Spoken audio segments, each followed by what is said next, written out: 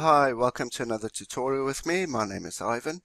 Today I'm going to show you how to dehaze a photo in Photoshop.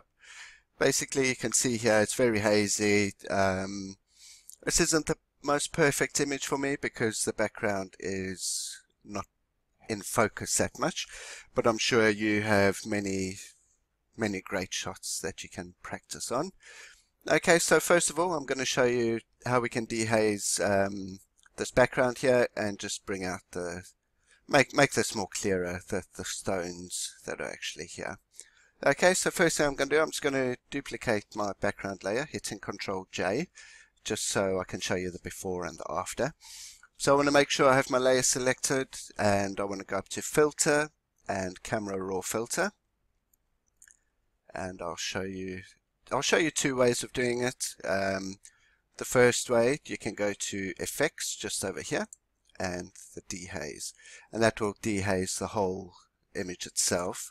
Sorry, I didn't have it selected there, and you can just slide it along. From previous experience, you don't want to overdo it. It makes the photo quite noisy. You can add in luminance, makes it a bit blurry afterwards, just to increase the overall detail of it, if you want to call it that. Okay, so that's a one way. You can just use a slider. As I say, you don't want to do it too much. I mean, 40 looks about right for this, because if I do it any further, it's just going to look out of place. Okay, I'm going to take that back to 0 and show you how you can just do the background there. Up here you've got the different menu options, and you've got an adjustment brush, so we're just going to select that. And down here you've got your dehaze slider. I'm going to take it up to 30, and as you can see, nothing's happening here at the moment. I'll show you what we need to do, and the clarity, I'm just going to bump that up to about 5 just to increase the clarity of that. Right, so we've got our right settings. At first it's a bit of trial and error, but you can adjust it. I'll show you that now.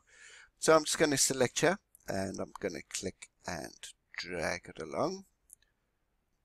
So I've got all the background just over there. Okay, so that looks quite nice like that, leaving out the X itself. And then once you have actually painted the adjustment on there, you can change it. So you can take it up more, you can bring it down. It's entirely your choice, whatever suits you. As I say, it's a lot of trial and error, just like that. So I'm going to leave it like that at 30%, plus 30, sorry, not 30%. And now we're just going to work on the stones a bit. So I'm just going to hit OK. Just show you the before and the after. There we go, that looks much better already. It does take a lot more work in it to get it as you want it, but this is just showing you how to use the Dehaze tool. So it looks quite nice like that. And then for the stones, I'm just going to go into the camera raw filter and add some clarity and adjust the vibrance and saturation. So over here, I'm actually going to use it as an adjustment brush, and I want to bring these back down and take the clarity up to about 10, and the saturation, let's take that up to about 10 as well. And the same as background with the dehaze, just go and paint over it like that, and that brings them out quite nicely. Okay, so that's this tutorial done with. Sorry I went into the clarity when it's an actual dehaze tutorial, but I get a bit carried away, and I just can't seem to stop. Okay, well, I hope you enjoyed this tutorial. Please give it a thumbs up. Don't forget to subscribe to my channel for many more to come. Thank you.